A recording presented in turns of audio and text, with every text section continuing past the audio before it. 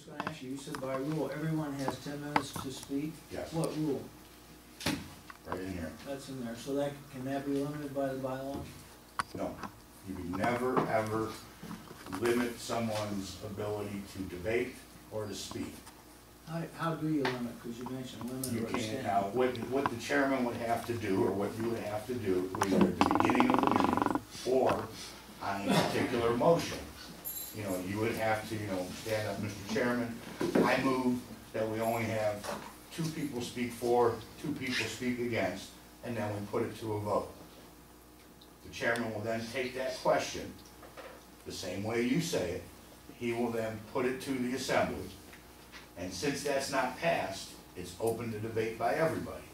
Once it is put, after the debate is taken on the question, he'll then put it again, and what happens is something like that, to limit debate, has to pass by a 2/3 vote of the people in the room.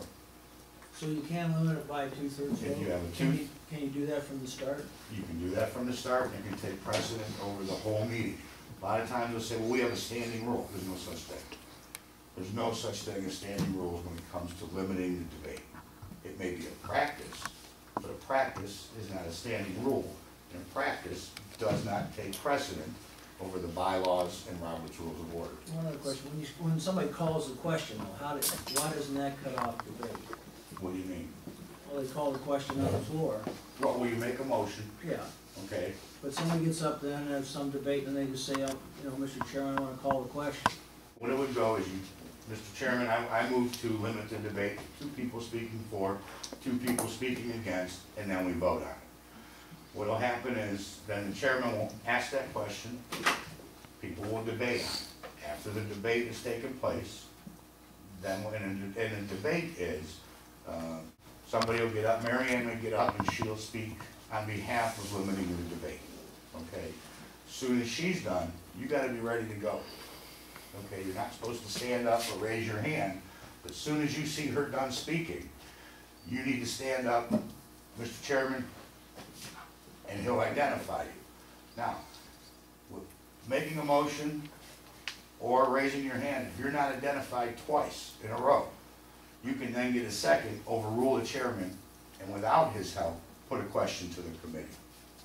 But the standard rule is there'll be people debating back and forth. After the debate is finished, the chairman will then put the question the way it was originally posed. Then the vote is taken.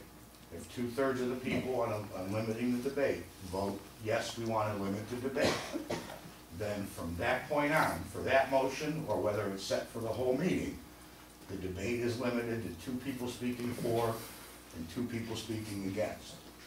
That's something I strongly recommend against, because what happens is they'll pick the 2 if they don't like something that you're doing, and you're saying, we want to pass this, they're not going to pick the 2 people that know how to speak to debate on your behalf. They're going to pick the 2 crackpots in the room that everyone thinks is crazy. So, that's why sometimes you don't want to, and that's routinely done in some areas. Well, what's the parliamentary maneuver that somebody calls the question, and that cuts off the debate? What it does is, yes, you can call, if it's going back and forth with the debate, okay, you could stand up, and you can say, Mr. Chairman, I call previous question. And what that does is that halts everything temporarily.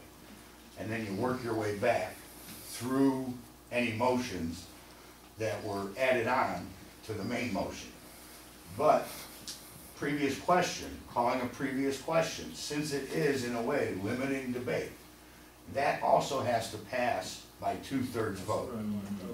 Okay, and that is a debatable motion, and it also needs a second.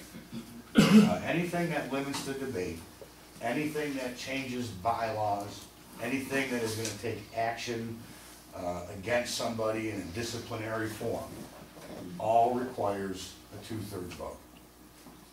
There's other things in there, but to sum it up, if you're changing bylaws, if you're limiting debate, or if you're going to be taking disciplinary action against somebody, that requires a 2/3 vote.